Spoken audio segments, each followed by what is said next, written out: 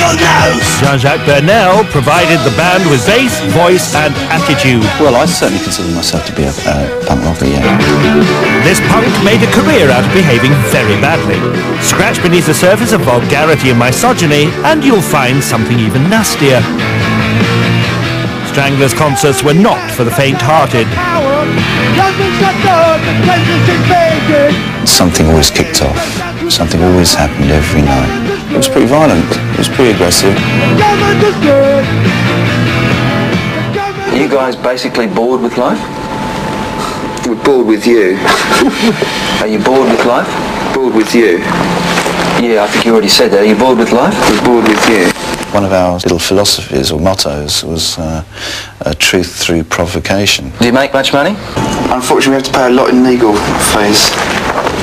And bust, the odd journalist who gets his camera smashed up. We thought at the time it was cool to be the heaviest, We equated that with, I suppose, reacting in a violent way. I'm very embarrassed about it now, that was the way I thought. JJ had a way with his feet, a skill which would come in useful later in the 1980s when the band had become more notorious than successful. Finally, singer Hugh Cornwall walked out, leaving the Stranglers to party on without him. We still sell out concerts, but on a much lesser scale than... But, we're not the teeny idols of the moment anymore. Today, in his 40s and with 2 children, this rocker has mellowed. JJ's life has taken another direction. He's still beating people up, but now it's in the highly disciplined area of Shidokan, a Japanese martial art. I fell in love with the esoteric aspect of it, the beauty of it, and what it also did to my body. At home, JJ shows off the trophies which have taken him to the top of the British Shidokan Association. He now runs his own Shidokan school. Shidokan stands for Shi, Samurai, Do, the Way, and Kan Association. So it's the association of the samurai way.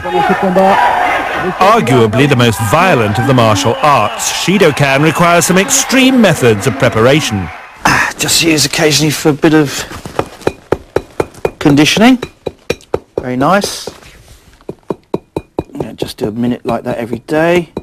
That's because we fight a lot with our shins, and when you're breaking baseball bats, it's best not to feel the pain.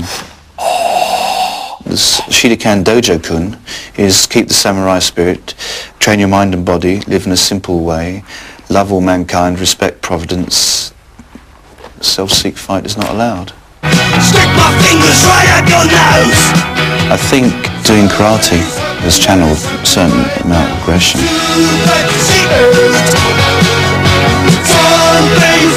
It's another way to the truth, and that's all you can hope for in life.